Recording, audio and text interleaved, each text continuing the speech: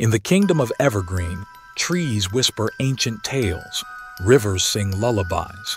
There lived a kind-hearted princess named Lila. One starlit evening, she wandered through the royal gardens.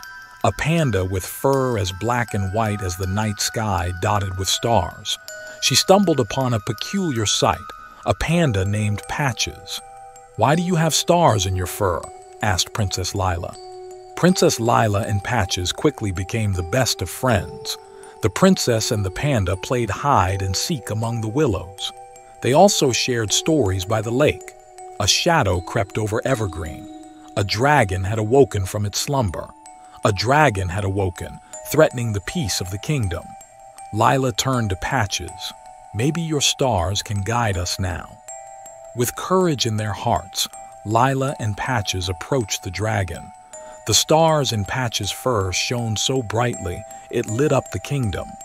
The dragon, calmed by the gentle light, whispered, "Thank you." The dragon became a protector of Evergreen.